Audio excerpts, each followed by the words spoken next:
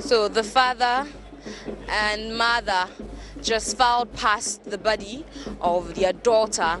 You see in your shots Nana Opoku Kwarten and Madame Beatrice Opon, who just filed past the body of their late daughter, Priscilla Opoku Kwarten, known as Ebony Reigns.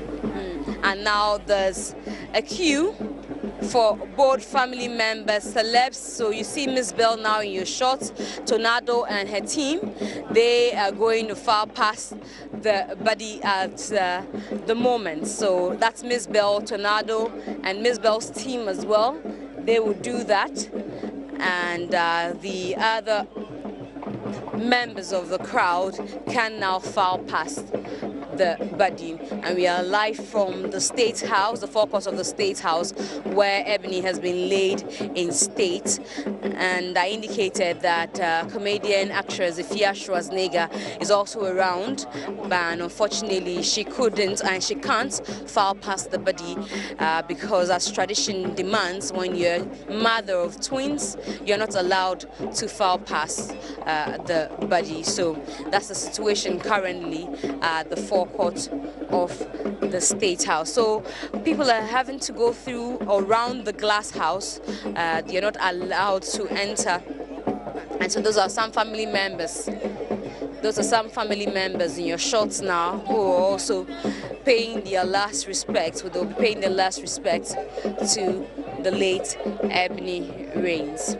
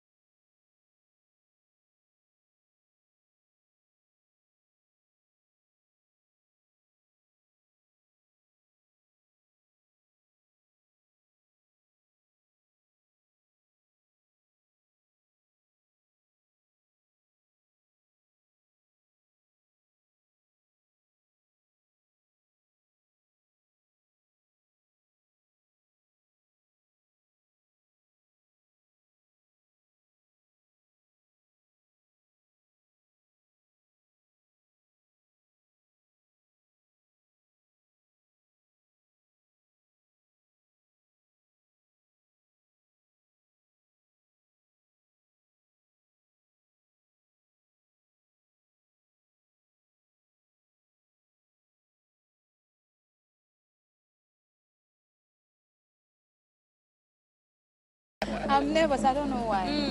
Yeah. But I will file past the You body file before I past go. the Yeah, body definitely. before you go. Yeah. And I'm told that they are here together with Ifya Schwarzenegger, but I hear that as custom demands, if you're a mother of twins, it's unfortunate that she will not be able to see the body. But let's have a bit of conversation around what's happening. It's been a raining morning, and you can see still people come around, to file past and then participate in the funeral.